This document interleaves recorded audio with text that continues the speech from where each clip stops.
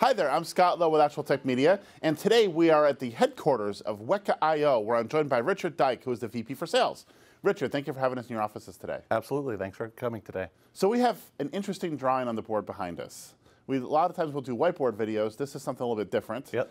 But tell us a little bit about, well, first of all, tell us what Weka means. Oh, for sure. So Weka is a unit of measurement, Greek unit of measurement. So as you would have a gigabyte, terabyte, petabyte, it's a Wekabyte. So it means 10 to the power 30, so that's an awfully big number. And it also has something to do with a bird, right? It does, yeah. The Weka is a bird in New Zealand, and it's actually a flightless bird. And what we like to say is, yeah, we're a flightless bird. We have no competitors. Very good. Yeah. And that fits you well in a number of different ways. Yes. Particularly when we start looking at the architecture, which we have on the board behind us. Yeah. What are we looking at here?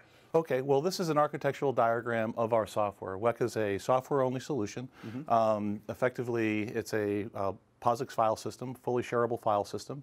It was built from the ground up, so there's a lot of patents around the technology and what have you. And what we're looking at here is the software architecture. And inside the yellow box is, the components that make up the Weka architecture.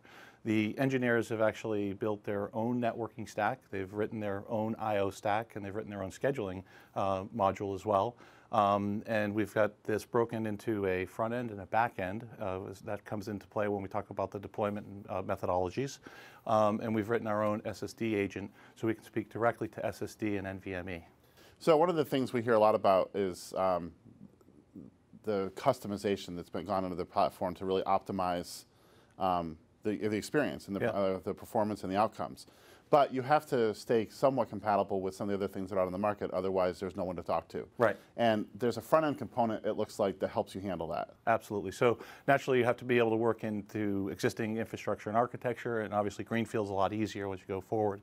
But with major investments in NFS and SMB and HDFS, these additional protocols are things we need to talk to. And so the WekaIO software is able to communicate to speak with the entire client environment into the file system as well, not just the Weka Client. So in addition to what we see here, there's a Weka Client that increases the performance relatively significantly, I would imagine. You're bypassing the kernel, so you're removing an entire layer of latency. Exactly. So what we've done is by writing our own I/O and network stack, bypassing the kernel, which has traditional limitations, protocols like NFS have been around for a long, long time. We're able to bypass those incumbencies. And so as a result, with, say, for example, NFS has about 1.5 gigabytes per second bandwidth. We can achieve up to 12 gigabytes per second bandwidth with WekaIO to the client. Very good. So how does it work? Like, how are you getting past the kernel? What's it actually doing to make all this magic happen? Well, it's an end-to-end, solution. It's the rocket science that's in the software itself. File systems are not easy to build, no. And it's taken over 5 years to be able to, kind of bring this to market and make it GA and production and commercial ready. So effectively, what it's doing is mathematics that are beyond what's been done before and optimized around NVMe and future and modern networks like today with 100 gigabyte Ethernet or InfiniBand. And then with the advent of GPUs and the call for demand for I/O, WekaIO has been able to put the math together to figure out how to serve that that need for I/O at the GPU level. So what are you doing with GPUs in the architecture? So in effect, you're seeing that the world has changed, right? Oh, yeah. There's a lot of AI applications and machine learning and training of data, and as a result, that's really where a lot of this the GPU processing is really efficient. The problem with that is the data scientists are constantly churning that information, and as a result, they can't get the information fast enough. So traditionally, the best thing that they could do was to be able to run that off their own workstation, and oftentimes it'll be run under their desk, and they'll run their jobs and run their jobs and run their jobs, but you don't have a shared POSIX file system that everybody can get at. And the reason why they were concerned about doing that was traditional technologies wouldn't allow them to get the performance that they need because it was all about performance. And WekaIO, believe it or not, can make the claim that we're faster than a local file system or local NVMe. And we're able to do that because we spread our architecture across the cluster, and we utilize the network bandwidth as well to speed up the I/O to the GPU processor. And when we look at some of the native or the legacy protocols that we have to support, a lot of those weren't designed in an era where multi-parallel operations could happen either. And exactly. You've really stripped the limitations out of the equation by supporting legacy protocols, but on the edge, and not dealing with them internally. Exactly. And so, as a result, I mean, we've been given the challenge time and again, where if you can actually be, if you can give me a protected system, give me backup, allow me to move data around and be faster than a local file system, that would be nirvana. And what we've seen from traditional, even modern NFS, all flash arrays versus, say, local NVMe and WekaIO, you'd see the modern flash NFS architecture come in at about 1.5, or so gigabytes per second. Mm-hmm. You'd see the local file system come in at about 3.2 gigabytes per second, and you see the Weka come in a shared environment, fully POSIX shared file system at about 12 gigabytes per second. So that's pretty mind-boggling. That's been one of the limitations of Flash, for Flash. I mean, Flash is stupid fast, but nobody's been able to create a big enough pipe to get all the data off as fast as Flash can handle. Exactly. And you're going a long way towards that. Exactly. So when I look over here, I see apps and I see driver. Can you tell me what this portion of the diagram means? This is, on the right-hand side, your more traditional architecture. So this is typically what you would see and how a normal or legacy file system would communicate in this environment.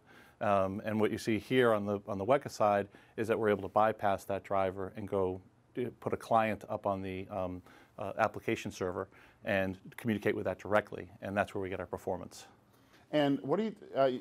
This can be deployed on premises or in the cloud. How does that work? And do the two environments talk to one another? Can you move data back and forth, things like that? Yeah, there's an awful lot of features that go along with that, and because we have no concept of locality of data for metadata or data, the system knows where everything is at all times. And so, in addition to having us be able to do automated tiering out to HDD and or object storage or AWS or the cloud, we're actually able to do snapshotting as well. And if you would like to, what you could do is you can snapshot the entire file system. Let's just say you're on-prem, move it up to AWS, shut down your local file system on-prem, and then go ahead and put EC2 and run your jobs and compute, get a lot of compute power. When that job is done, go ahead and send the changes back. But the trick is we send the metadata and the data to the cloud all in a package all at once, and then that's how you can send it back and forth. So you just mentioned that you can tier off to HDD. Yes. So that's not in the part of this diagram, but how does that work on the architecture? Well, the cool thing about what they had in mind when they built the product was NVMe and hardware is expensive, and hardware matters, and being efficient with hardware is overall a very important thing for large infrastructures, right? So they came up with a data distributed protection plan of their own, which is akin to erasure coding, but without the performance hit. That basically allows you to, protect this data N+2, N+4, if you will. So that hot tier is, extremely efficient, and it's expensive. So rather than some other architectures where you have triple mirroring, you use triple the hardware. With WekaIO and an 18+2 or 16+2 type configuration, you could get 80, 75% utilization rather than a third of that. Right. So that's all done very efficiently. But we were able to do under a single namespace tiering out to a much less expensive media like an object store or an S3 or any S3 connector actually, to be able to make that file system where the hot data resides in NVMe and the cold or the cool data resides in a less expensive media. Very good. Richard, thank you for this overview of the WekaIO architecture. All right, thanks, Scott. Appreciate it. And thank you to our audience for watching this Roadcast video.